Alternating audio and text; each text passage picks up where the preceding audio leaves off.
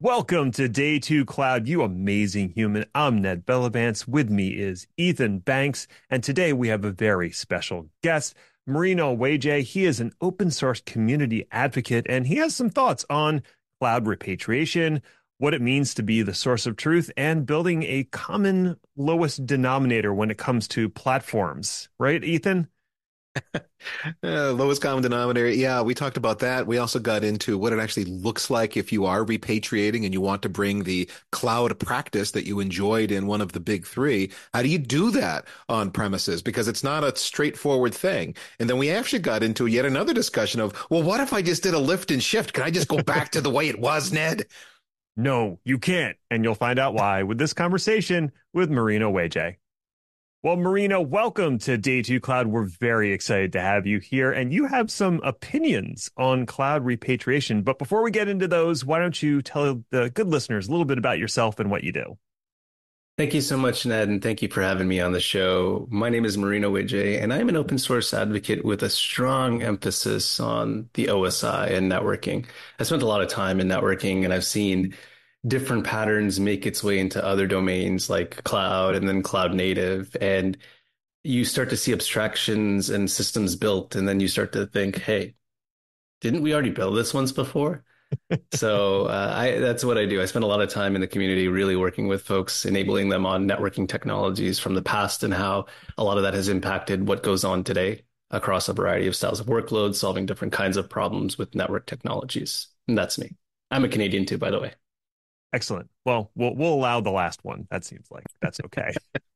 But for the rest of it, I mean, it's been interesting to watch the OSI layer being taught and then immediately people caveating it. So going, it's really just Yeah. 3 layers or it's really just 4 layers, but we had seven. So we got to talk about the full seven.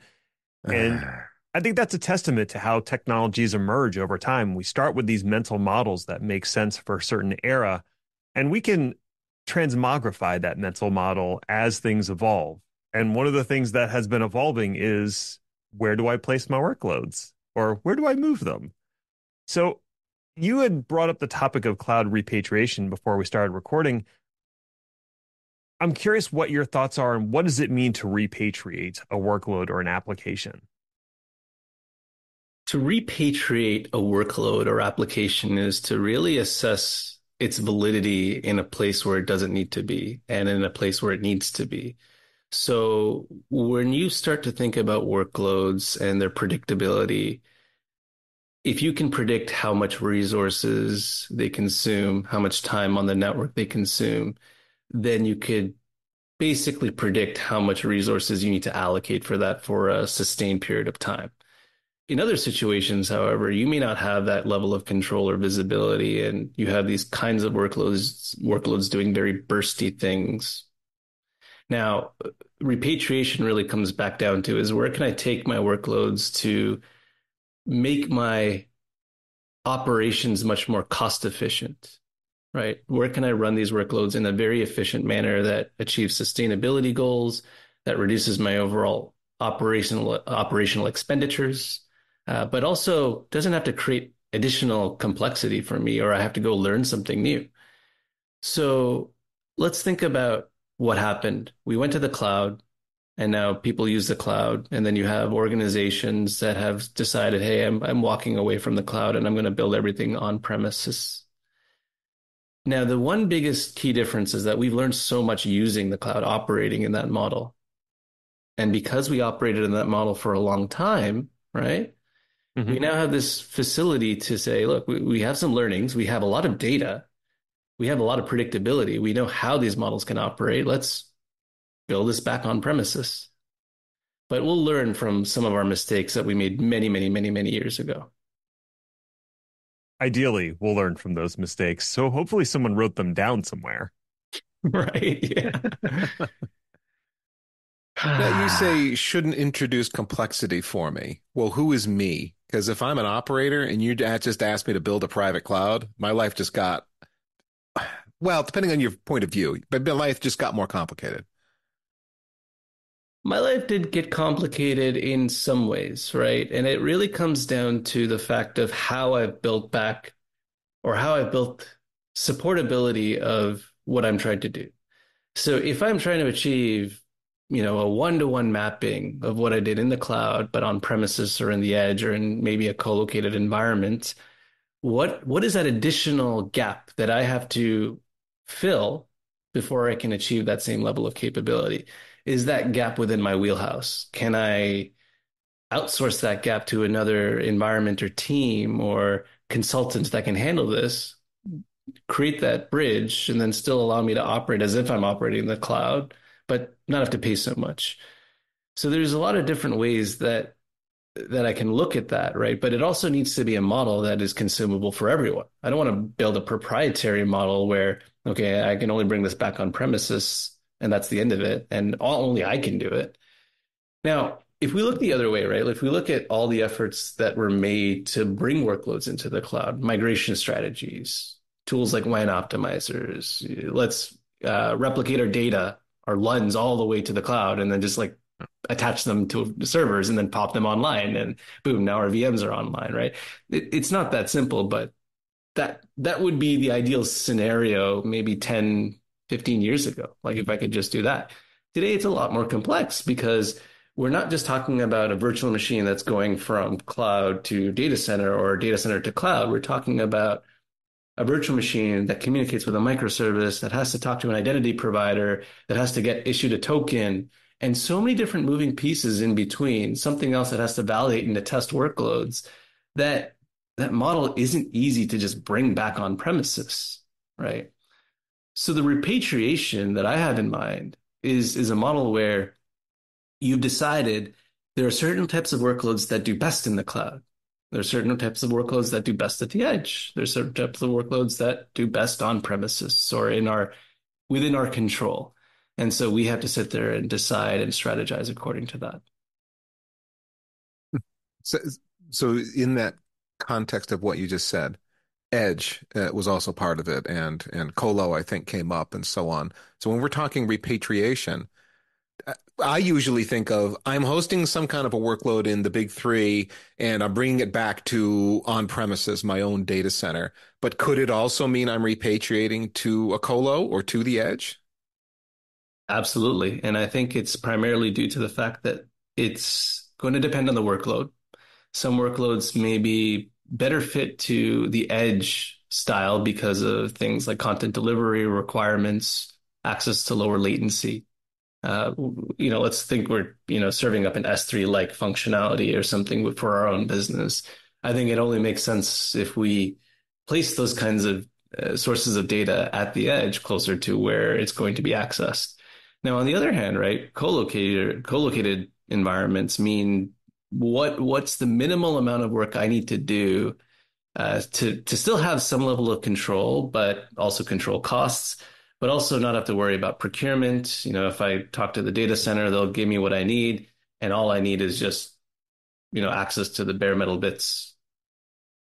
Right. All you need is money. That too, right? You need money and someone to run around and pop in and pop out drives when you need to. Well, that was part of the promise of the cloud was you were getting away from that physically having to interact with the servers and do the day-to-day replacing of power supplies and bad hard drives and all that. And they would do all the racking, stacking, and wiring for you, and then add a whole bunch of services on top of that. Co-location rolls some of that back and says, we'll provide the first portion of that, but then the as a service portion is really up to you to build out on your own. So one of the models, that co-location model, was one that was championed by DHH and his very public migration off of, I think it was a combination of AWS and GCP. Do you think that that is a significant trend that is happening right now, or is this something that's coming in a few years? If I look at the cloud numbers, it seems like the public clouds are still growing. I think that overall, we have workloads that are growing. We're not reducing the amount of workloads that we run. So there's another side to this too. So what DHH shared with us, right? If there's a Twitter space about this too, is that there was a model that he was already very, very familiar with on premises, right? He knew it, predictability. You stand this up, you set this up. I know what it's going to do. I know what I need to do to it to make it work. But because I can't scale quickly enough, I'm going to use the cloud. But because of the cost pressures, the economic pressures we've seen from different ends, now we don't know the full story, right? Of all the different kinds of workloads that he's decided he's going to bring back on premises and manage through Dell hardware. Because he's called out the fact that he's using Dell hardware. He's stacking up his virtualization stacks, and however the heck he's running his workloads, he's running them in a cost efficient, predictable manner. Now, is that for everyone? Probably not. It's going to make some organizations think very carefully about where they decide they want to move some of their workloads in the future. Should we expand our existing data center? And here's the other thing that's going to happen. Now that decision making is going to just increase the lead time overall before you could even get to the cloud or before you could even launch an app. And by then, you have diminished value because that time wasted deciding whether or not you're going to do this or that means, okay, well, you probably just saved what or negated what you have saved if you used the cloud anyways, right? Right. Now, having said that, like DHH is an extreme case and in the sense of like he's very influential. So you have he says a lot of things about what he would do, and a lot of people would feel like it's probably the right thing to do. And that's why I said, like, when you think about the kinds of workloads you run, it's not always going to be perfect for on premises, right? Think about your SLOs and your SLAs. Can you really get to what the clouds provide you in terms of the SLOs and SLAs that are out there? Maybe close, but not truly all the way there, Right. right? Yeah. And so you map that to your business and then your insurance and your loss of revenue and all these different factors. And someone that's doing the fancy accounting realizes it's probably better that we just do this in the cloud. But still, there's a repatriation movement, or there seems to be. There's this sense of it. Is cost the only driver here, or is that just the biggest driver? Cost is a driver because it becomes apparent how much wastage there is. If someone spins up an EC2 instance, are they going to be running it at 100% capacity at all the time, all times? Probably not. They'll spin it up, let it sit there, do something to it. It's reserved as an instance, so now you're just paying for, CPU and memory that you're not really consuming. Who else is consuming it? No one gets to, so it's just burned away. And when you really start to think about it, it's really down to the kinds of workloads you would want to run where. But here's the other thing too. Remember this whole movement around Kubernetes? Like, oh, everyone's got to run Kubernetes. Everyone's got to microservice everything. Everyone's got to run containers. So, it's still going on because there's still a movement, but there's a lot of money burned in just the whole decision of how do we microservice this whole monolith. And then people are starting to begin to realize we could have just left it a monolith to begin with. Some people even call this out. There are some services that just need to stay as such because they just operate better in a very closed, tight ecosystem where there's IPC between different services, and that's about it. But then when we start to think about other kinds of services that are stateless, that need to scale, maybe they're better suited for Kubernetes because Kubernetes itself was primarily built to manage stateless workloads, to run stateless workloads and offer up APIs to interact with stateless workloads. And then someone decided, hey, let's stick a database in here and anyways, let's not go there right now. The world of stateless databases, still not a thing. You need to have that state reside somewhere. I had a very long conversation with a friend of the show about what does it mean to be ephemeral and stateless, and how can you do truly immutable infrastructure? And what we came down to is the state's got to be stored somewhere, right? You can't, it's not infinite shell, it's not a shell game. It's not infinite turtles all the way down. Like somewhere you actually have to store some state, whether that's in Kubernetes or somewhere else. And I think to condense down the conversation about databases on Kubernetes, I think that's what it all comes down to is state's got to live somewhere. Exactly. I mean, there are system solutions and tools and even people that specialize in this stuff. Just not me. Okay, so we've identified some prevailing reasons why people might be moving their workloads back on premises or to a co-location facility. But like you said, there's some lessons we learned. Like we're not coming at this and going, well, we're hitting the backup tapes and just rewinding to 2005 when VMware was fresh and new and all was well with the world. we want to roll forward with some of our progress. What are some of the lessons we've learned that you sort of alluded to when it comes to operations? I think the largest lesson is that version control is an important source of documentation. I think starting everything from the lens of version control, using Git, for example, is going to going to drastically change the way you approach your infrastructure on premises because now you can inject things like bare metal provisioning and feed it into your whole CI/CD process. You can now provision networks pretty easily in code. You can provision your application stacks, Kubernetes, non-Kubernetes, everything in code, right? But a lot of it will fall back to your version control and what you put into it, how you want your infrastructure and your application architecture to look like will all live there, right? And that's one of the biggest learnings. The next biggest learning is we've invested so much time in building out and seeing through these observability tools, like through tracing, logging, monitoring. And a lot of that, while it was really hot, back when we were working on premises, it became hotter when we got into the cloud because of cost optimization, because we wanted to prevent failures, we wanted to achieve higher levels of availability. And that same theme, because it's now not cloud centric anymore, comes back on premises. So now we have observability, right? We have automation, we have this infrastructure as code, things we've been doing before, but now because we've done so much of it in the cloud, it becomes natural, right? And the only thing we really have to care about at this point is the consistency in our hardware, the availability of it, and how quickly we can get access to it and our circuits. So the biggest shift we're talking about here is like twofold, I would say. One is the whole GitOps movement, where the source of truth is the code. And that's what kicks off workflows. That's where you can go to figure out what changed and who changed it. That's one portion of the conversation. The other portion is there are now APIs in front of almost everything that we consume. And so we can actually use code to configure those things. Whereas before, the best you could do was SSH into something or, rely on Ansible perhaps to do the automation for you. Is that an accurate summary? What would you add to that?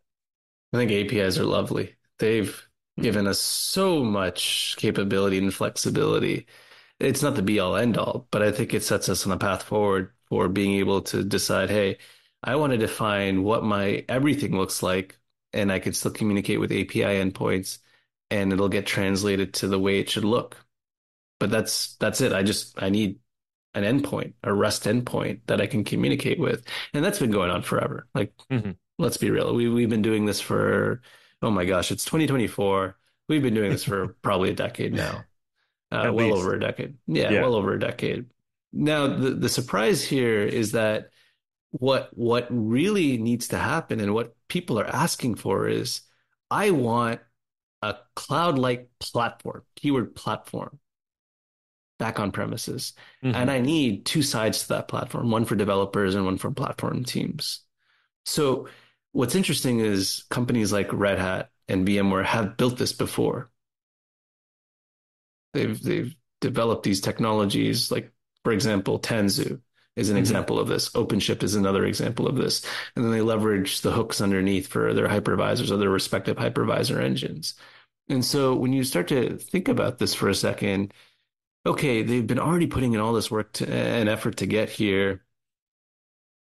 What needs to be different? What's the one thing that we need to consider here if we want to achieve that like cloud, like platform, but on premises? What it is consistency. Consistency of what our workloads are going to look like. And I think that's where we're going to miss a lot, right? We assume way too much. We assume that, sure, if we could do it in the cloud, we could do it on premise. But we can't. We actually can't. And it has a lot to do with the economies of scale that these cloud providers have the access to that a lot of organizations don't. Even if we decided we wanted to use colos, even if we decided we wanted to use a mix of colos and edge compute and our own on-premises offerings, the reality is that there's so much glue that needs to go into this. You're going to spend more time, more money on consultants and engineers really trying to build out your platform. when at the end of the Yeah. day, you could have just left it in the cloud, right? And this is what it's Whereas going to come down to. AWS and Azure and the rest, they have a very controlled environment that's very specific to them. They control everything from the switches, the servers. In some cases, they have custom silicon that's their own. And so that glue is that they've layered on that we don't have to deal with is over a very controlled environment, a very specific thing that they have created over the years that make them maximally efficient and so on. We don't have that if we're building it ourselves. We have some of that. There's elements we can take control of and try to do a similar kind of thing and create that controlled environment. Single vendor, you have to buy off the approved list of hardware that we've decided are going to be good for our environment and so on. And you can live within those constraints. But they don't always, you also don't have all the institutional knowledge that those cloud providers have built up about how to build those sources. Like you were saying earlier, Marino, can you really stand up a data center that's going to have the same kind of uptime that AWS, Azure, and the rest are going to have? Maybe on your best day with the right kind of engineers and access to the right sort of power grids and all the rest, you could get close. Are you going to do it as well as them? Probably not. Never mind, is the application that you're building well constructed and designed such that it could leverage that infrastructure, even if you had it? Yet another shortcoming that we find, it isn't the cloud, it's the app running on the cloud that's actually the problem. And our downtime is not a result of the platform. It's a result of the application. I'm getting all excited. Sorry, Marino, but Okay. you just hit on something I think that is important. Ned, before we go on to the next question in the script, man, you had a note here of a question you wanted to ask that I'm dying to hear you ask, Marino, because it's such a can of worms. Yeah, no. So we talked about GitOps and how, in theory, what's in source control should be the source of truth. That should be how things actually are. But we know drift happens.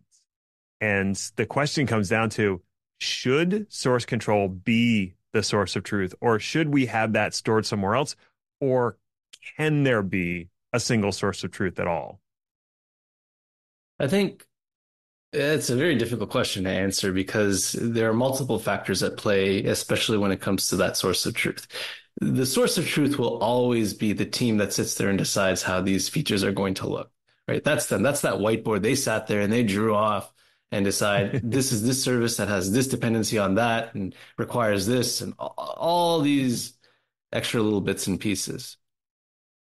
Now, the reality is, like, who actually takes a picture of that whiteboard and then turns it into a real diagram?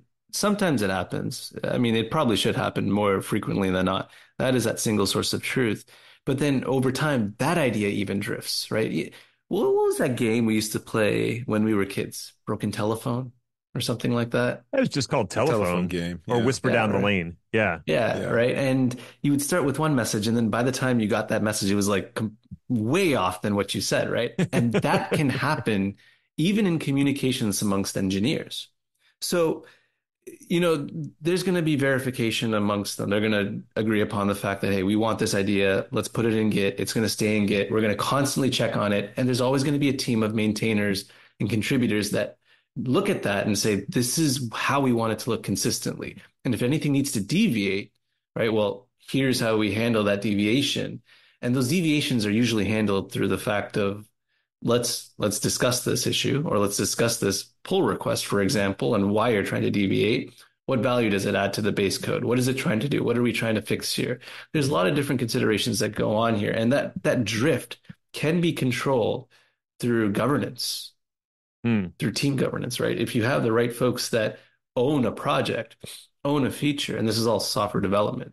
If you own all of these different aspects of your code, then that drift becomes less likely altogether. And so that applies for infrastructure as well. Someone's going to have to own that, or a team is going to have to own that. I think another interesting thing to consider is the time to coalesce between different sources of truth. Because when I commit to a particular branch, that kicks off a workflow. That workflow could take 15 minutes. It could take 2 hours. At the same time, a dependent application could have a commit that also takes 2 hours.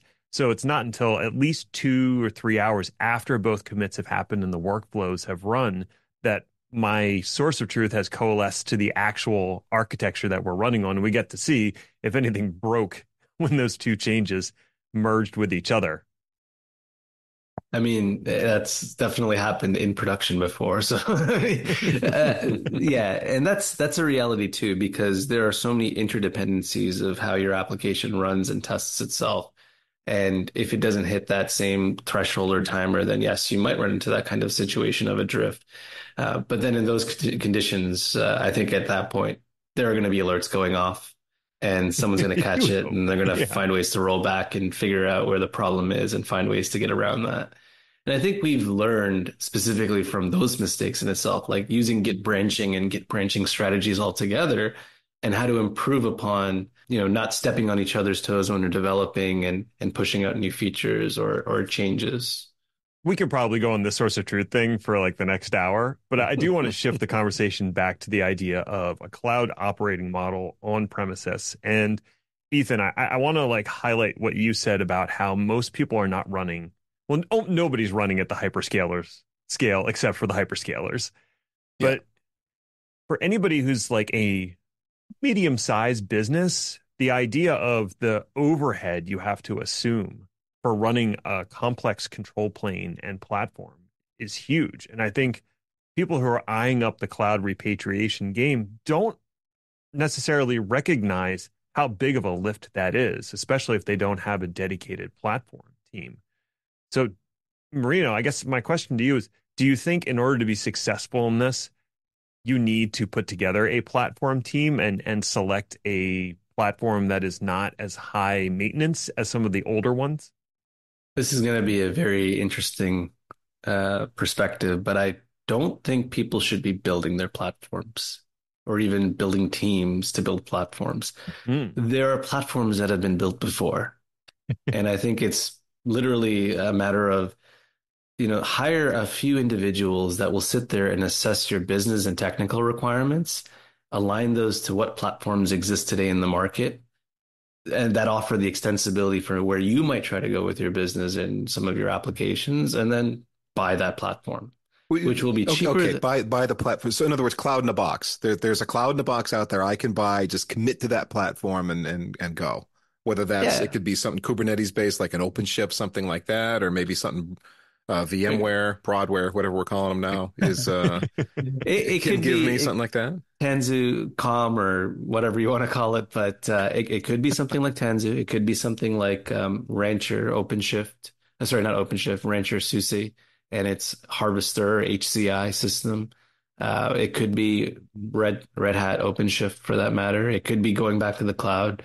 It could be just deploying EC2 instances, Google Cloud instances, Civo Cloud instances all over the place, and then rolling your own Kubernetes and doing KubeVirt under the hood, and then doing Hmm. something Frankenstein if you want.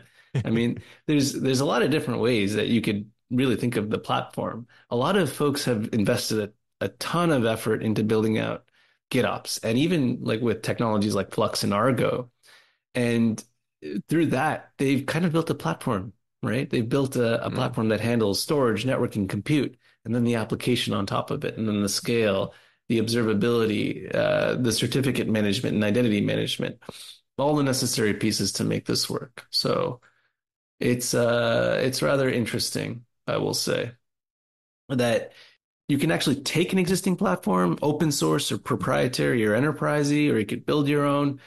But I honestly recommend people just like go gravitate to the stuff that's already been around for a long time. You know, Don't build it yourself. don't Yeah. build it yourself. Trust the ones that have tried it already and have been doing it for years. Like, yeah, I can understand that there's some uncertainty right now with Broadcom and VMware and using that technology.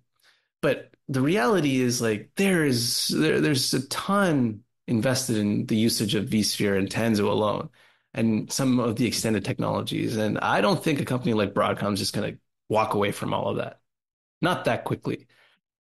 I would imagine they probably try to build them a path to get them elsewhere or try to like limit the overall function of what VMware used to offer, right? And limit it to things like just the core ESX and maybe NSX and vSAN on maybe a NIC, a smart NIC or something equivalent, Mhm. or a DPU for that matter. But the reality is, things do have to change at some point, and your workloads will have to morph or find a new location.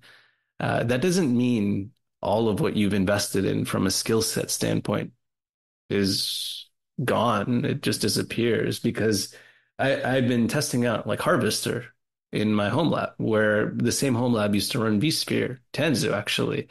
And there's a lot of similarities, but the differences are like, okay, now I'm using a Kubernetes API approach to managing my HCI environment, which is kind of cool, but also interesting and strange because you're also running into like some caveats that you normally wouldn't. But in any case, I honestly think that the way of the HCI will come back again. Companies like Nutanix Mm. will be like, yeah, let's sell HCI all over again. And I don't know what I can't remember what their hyperconverged system was. It's been a while. I don't know. I did their NC or their Nutanix professional certification like probably 10 years ago. I don't Yeah. know. It's been a while. It's been a Well, while. to me, the argument in favor of a platform is people have done this before, but then from a business perspective, I don't want to roll my own Frankensteinian thing, as you mentioned earlier, because then I'm kind of married to the engineers that built the thing. And when they inevitably leave to do something else, I'm stuck with this thing they built. Can we still use it? Can we still operate it? Can we still make updates to it as we need to? A lot of times the answer is not really. And you end up having to migrate to some other platform. Now, if you buy into a vendor platform, they're doing the development work for it, and you just need an engineer that knows how to operate that platform. That's a way easier position to try to fill than I need someone who knows how to code and who understands automation and who knows infrastructure, networking, and security pretty thoroughly, got a good DevOps background. Yeah, good luck finding the unicorn. But I need someone that knows Tanzu. I need someone that knows OpenShift. Okay, that's a bit easier, or it's at least easier to train them on, even if they don't know it, if they've got the right background. So filling that gap as people move around is much easier for you as a business. I view it as a lower risk for the average business. It is significantly lower of a risk. Yes, you lose flexibility and customizability, but the reality is you're given a platform that has been tested, patched, has all the capabilities you need and then some. And maybe you just need to reframe your thinking. It sounds weird because, okay, now I have to reshape my app to fit the platform I'm running on. Not necessarily, Yeah. but it's more like working around some of these constraints and rethinking how you should really build your app with what tools you have in front of you. Because now your other option is, okay, if I decide I'm going to scrap everything that's vSphere or OpenShift or OpenStack and build it myself, well, for that one little thing I need, that I couldn't architect around, well, I'm going to spend this much of time and money to build it. So, and a lot of people, a lot of organizations don't think of that sometimes. I've seen it happen before. I've worked in organizations like that before. So, It's funny that because I feel like I had the same conversation in reverse when we talked about migrating to the cloud. And people would come up with these cost calculators and it was like a TCO calculator. So it's supposed to take into account all the costs you were going to save on if you move to the cloud. And most of the calculators were built by the cloud providers. So obviously they tilted in a particular direction. But a lot of the same considerations are still there when you're thinking about moving back something back on prem is okay, all those things that I was going to save money on by no longer having to do, now I have to do those things. So where do I draw the line? What do I want as a service that someone else is responsible for? And what portions do I want my team to be responsible for? We drew that line somewhere when it came to consuming cloud. Now we have to redraw that line, but still have a bare minimum. I think so too. I think we do need a bare minimum. I think we need a common denominator. Yes, that's what I was trying to get as there still needs to be some common denominator across my workloads. And since I'm probably not going to migrate everything from one to the other, I need a common denominator that is the same across the public clouds I'm consuming, the edge locations I'm consuming, and my on-premises or branch offices or colo, wherever else workloads end up. I don't know what that common denominator is. Is it Kubernetes? I don't know. So I've had this conversation, I think a year ago. I've had this conversation several times too. And okay. So let's take vSphere, right? vSphere was an excellent hypervisor that you could take to the cloud. In fact, VMware even did it. They did a VMC on AWS, VMC on Google. They Right. did VMC wherever they could shove VMC. And but when you think about that, it is let's take this entire stack and stick it somewhere where we know it can run. Can you stick VMC at the edge if you give it a 3 node nut cluster that had max 192 gigs of RAM? Maybe, but you're like, you've got no real estate for workloads and no real estate for failure, no real estate for tolerance of like a node loss or something along those lines, right? Hmm. So vSphere is not the common denominator there anymore. Okay, let's try this Right. with Docker. Okay, Docker, sure, we have a portable workload style that we can move around, but we'll need something like Docker. I don't know what is it? Not Swarm. Is it Docker Swarm that Yeah, allows Docker me to Swarm. manage? Yeah, let me Yeah. manage all of these Yep. container environments at scale. But then there's still other issues like networking and making sure that you're pulling your containers from the right locations. Okay, well, what about Kubernetes? Okay, well, yeah, Kubernetes is getting there. It's getting there. But here's where we went wrong. Now we start to get complex. Now we think, okay, we're engineers. Let's see what else we can do to this thing. And so we've over-engineered complexity to solve a simple problem of where Mm. can I run this workload in a consistent manner? And the common denominator is not Kubernetes. But I think that's what we're after. I think that's what we're after across the board. I think Kubernetes is very close. It's very close because to a degree we can make it as lightweight as we want to, but at the same time to operate at cloud scale, to operate, in varying conditions requires various things, right? Things that okay, if I'm running at the edge, I can run certain kinds of workloads. That means I have to compromise on observability or I have to compromise on identity or something gets compromised at the Right. edge. So there is no common denominator, to be quite honest. I think it's Linux, if anything. Linux, the operating system that, for has been widely used for decades and now, is finally the champion of all operating systems.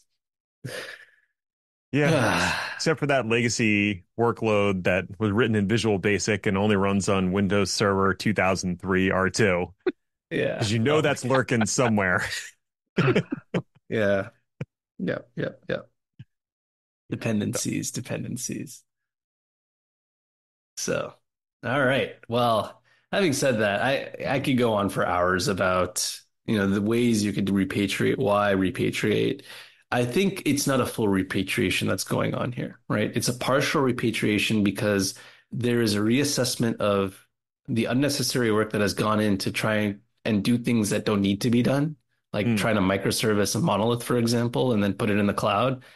And then they begin to realize it's just cheaper to run this micros or this monolith on premises. Right. And it's predictable and it's in our control. And if we need to fix it, well, I just walk into that server room and fix it. Mm. So are there people who maybe they didn't go through a lot of re-architecture? They just picked it up and moved it to the cloud. 'Cause we got the lift and shift story, and that's still gone on. Lots of people are just running things on IaaS, and they never really refactored to be able to take advantage of cloud native services. Are they just going to move back out of the cloud and back to on premises now and kind of keep the same model, or are they missing something? Should they still be rethinking how that application is deployed and getting out of the old virtualization model and be thinking, no, wait, we got to do this right now. We're going to repatriate, but I still want to deliver a cloud-like service to my devs. If they're thinking about bringing virtual machines back on premises at this point, it's a real conversation to really dissect the thought process and the decisions behind why that's the case, why this is important to them. It might be cheaper to run virtual machines in the cloud. It might be cheaper to do it on premises, but the requirements are going to vary. And if they're looking for the same experience on premises, it could be the same. It could be different. It could be more expensive because the hardware that they had, 10 years ago did certain things. They've scaled since then, and now they have to accommodate for the growth in how many workloads that they had to accommodate. But at the same time, right now they're at the mercy of working with a vendor, and they have to decide which vendor to work with. So much has changed in the landscape of hardware vendors, right? Dell's still around, HPE is still kicking around. There are other vendors that have come out to play. There are network vendors that have been recently acquired, right?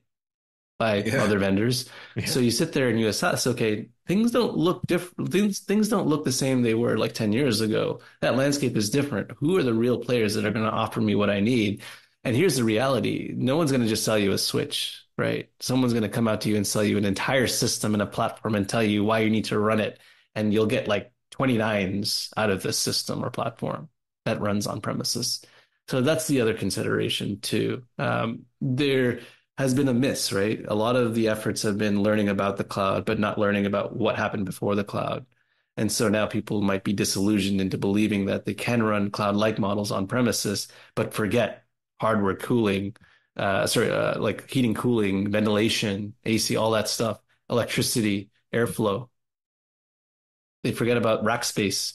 They forget that's not a nod to the actual company or anything like that, but they forget about like things like wiring, transceivers, cable types, lengths. They forget Right. about things like static electricity. Oh my gosh, this still exists in data centers, right? You need a So data center manager that can tell you the weight per square foot and let you know that you can or can't actually rack that thing where you say you're going to rack it. Yeah. yeah, yeah. And I guess, the folks that have built data centers forever are going to be like, yeah, cha-ching, let's go. Let's go. I'm back, baby. I'm Let's back. go. Uh, Yeah. But again, going back to the original model, I think there's what are we saying? There's efficiency that's lost if we just stick with the virtual machine model. It's very possible, right? Our applications aren't built to align with what our virtual machines look like. Our applications aren't going to consume all 8 gigs of memory that we feed it, Yeah. right? It'll maybe consume 2 gigs. And maybe if it's really doing something heavy at a given moment, 8 gigs. But the reality is that unsustained, lack of resources or that resources that sit there idly wasted. I mean, that's the reality. That's the problem. That's why we got to containers because we realized we could stack a little bit more on top, right? And be a little bit more efficient. That's why everyone like ran to containers. But that's not the main reason you should be using Kubernetes or systems like it. I think a big portion of that was, yeah, we had containers. That was nice. But the automations and that reconciliation cycle that runs in Kubernetes, it's just that built-in automation, get, test, set, get, test, set over and over, always trying to get closer to how things should be, that declarative state. And the fact that that is not baked into a lot of the other automation solutions out there. So people turn to Kubernetes and they're like, well, man, I could just use that for anything, can't I? Even if it's way overkill for my little project. Yeah. And I think some of the work that's happened in the background is to make Kubernetes itself simpler in terms of what is made up of what makes up the bits and how it's integrated. If all you really care about is that reconciliation cycle and the API, and you don't necessarily need all the other bells and whistles that could make up a Kubernetes deployment. Yeah, it's interesting because when you actually look at what Kubernetes is under the hood, right? There's a lot of additional pieces out there to exactly to your point, simplify how a workload will be deployed and reconciled when things go wrong. There's a lot of automation that exists today that does exactly that, that isn't in the Kubernetes ecosystem. And people might gravitate to something like that because it's not a dependency on Kubernetes or upstream, right? Cluster API is an example of this, for example. Mhm. So no real dependency on Kubernetes, but you could take a lot of that open source code and build something that is reconcilable across your workloads, across infrastructure. Now, why this is important is that, do you need Kubernetes? Do you need to layer in all this additional complexity? I think what you're going to find in the next couple of years is that there are going to be providers that come out and offer the gaps, shims, ways to kind of get around the unnecessary overhead to kind of help with, hey, I'm going to do this on premises. And they'll create translators, they'll create plugins. This has been going on forever, but they'll create like artificial layers that help you simulate that you're operating in the cloud, give you cloud-like model on premises, but without all the necessary or unnecessary pieces that you don't need. So you can still operate in the same way. I don't know. There's a lot of different ways this can go. Yeah. Yeah, Big Switch Networks had a product like that. Big Cloud Fabric, I think, is what they called it before. Arista swallowed them up. I don't know what happened to Oh that, if it yeah, got yeah, rebundled or if it just died. But yeah. yeah, I mean, that was exactly that. It was like, here's an AWS-like model with a lot of similar or maybe even identical primitives. Hmm. And again, where did that go? I'm not sure because not long after that, Arista came along with the acquisition. But um, man, we're at time, Marino. But I had one more point Sure. to make, which follows up on what you were saying about real estate, things changing, efficiency in your data center, and that are DPUs. So if you haven't been in the game for a while buying servers and you're worried about maximizing compute and RAM and utilizing those, then DPUs are part of the equation that have changed so much. We don't need to get into a big discussion about it other than I just wanted to throw that out there, is that has become a really significant thing in compute these days. Yeah, DPUs offer a way to offload some essential services. Like the classic example is, or that one that I draw on a lot is what Intel and VMware were doing a few years back with the smart NICs. Basically, they were offloading a lot of the NSX and kind of like network insecurity functions to these DPU-like systems or smart NICs. And effectively, it's like a computer on a NIC, effectively at this point. And it's processing, doing like decryption, encryption outside of the CPU. And Mhm. what's interesting is like offload engines have existed for a long time, right? The classic one is the WAN optimizer. You could do this in software and then put load on your actual CPU that runs your workloads, or you can offload this to an appliance that has dedicated CPU cycles to, deduplicate, compress, encrypt, and then create the tunnel across to the other side and transport your data. And that's what we're probably going to see a lot more of, like you said, right? We're going to see a lot more of that offload technology come up to one, reduce overall latency between the way our applications perform and behave so we can maximize real estate available for these little workloads, either microservices or VMs. And two, um, a lot of these services living in DPUs, like the essential infrastructure-based services. Well, Marino, this has been a far-ranging and really interesting conversation. We are at time, like Ethan said. If folks want to hear more from you, your thoughts on this and other things, what are the best places to find you and reach out? Honestly, just Twitter, or X. I don't know if we're calling it X or Twitter these days, but find me on X or Twitter, and I'm there, out and about, sharing all my thoughts about networking, cloud technologies, and what's going on in this space. Plus, I do a bunch of other things too. You are very active and easy to find. I can say that for certain. All right. Well, Marino, thank you so much for being a guest today on Day 2 Cloud. And hey, listeners, thank you so much for tuning in. Virtual high fives to you. If you have suggestions for future shows, we would love to hear about them. You can hit us up on Twitter, Day 2 Cloud Show, or fill out the request form at packetpushers.net/FU. The FU is for follow up. Speaking of the website, the original Day 2 Cloud website has been retired, and the address now redirects to the Day 2 Cloud podcast page at packetpushers.net. Having a separate site for the podcast, well, it was an experiment, and the results were extra admin overhead, mostly for Ethan, and no real gain. So the Packet Pushers website has received a full makeover. It is gorgeous, and it also has a new jobs page. So if that sounds interesting to you, head on over to packetpushers.net, give it a look, and let us know what you think. Until next time, just remember, cloud is what happens while IT is making other plans.